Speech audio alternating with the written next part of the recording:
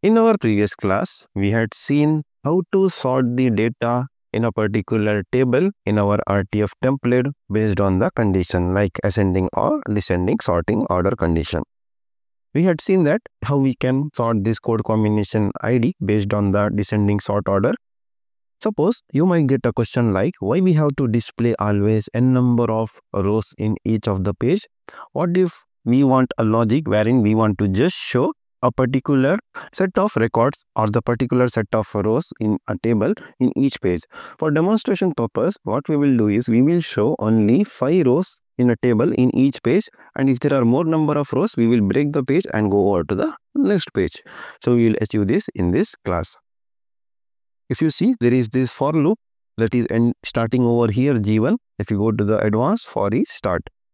Now coming to the for each end, here we need to add a condition wherein we have to tell break the page whenever the for each count crosses 5. So in order to achieve this use case, we have to use a function that is this one, which says if position. So position of is nothing but the XSLT syntax, that is to get the count of the current for loop. Since we are using the for each loop, position of will tell what is the current counter of the loop or the index.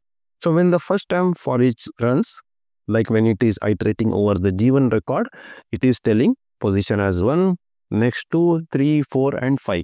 The moment it hits 5, what we are telling is we are adding this attribute wherein we are saying break the page to the attribute. We will copy this from here. So this is the modulus function we are using. Go over to the document, and before this for each, we have to just paste this. Click on OK. Click on save, and now we have to click on PDF.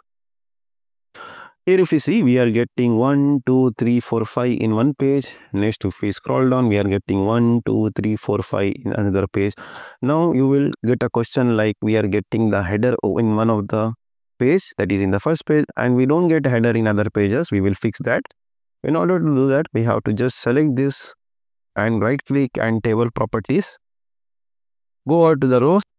Here we have to check mark repeat as header row at the top of each page. Click on this and click on OK. Let me just save this and again click on this PDF. Now here if you see, we are getting the header for a column in each page, and we are dividing the PDF into multiple pages whenever the count of record hits 5. So like this, we can create multiple pages based on the condition. So in this case, we have told that whenever the count is 5, we have to break. But in your case, you can break based on some specific condition or the data.